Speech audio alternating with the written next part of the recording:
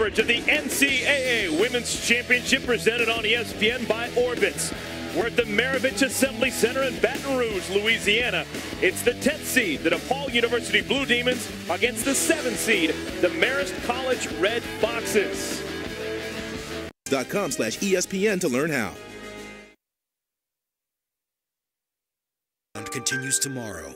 DePaul on top of Marist by 11. They're on a 9-4 run here in the second half. And if they gave out an award for the most energetic band director, it would have to go to Ken LeBach, who is the band director of the Screamin Demon pep band for the DePaul Blue Demons. He's grooving.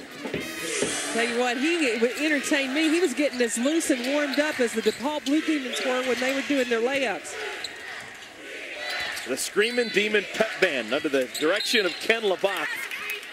It's almost as if he at one point was the band director of the SWAC or something like that. He's grooving. Well, we got one coming up the next game with Jackson State. I can't wait to see that. The Sonic Boom of the South. That's the name of the band for Jackson State. We'll see them in our game 2 as Jackson State takes. Starting at 7, only on ESPN News.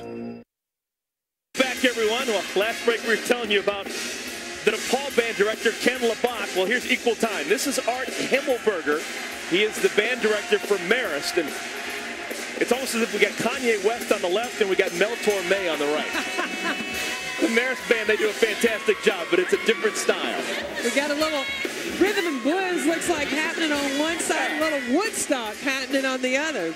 It's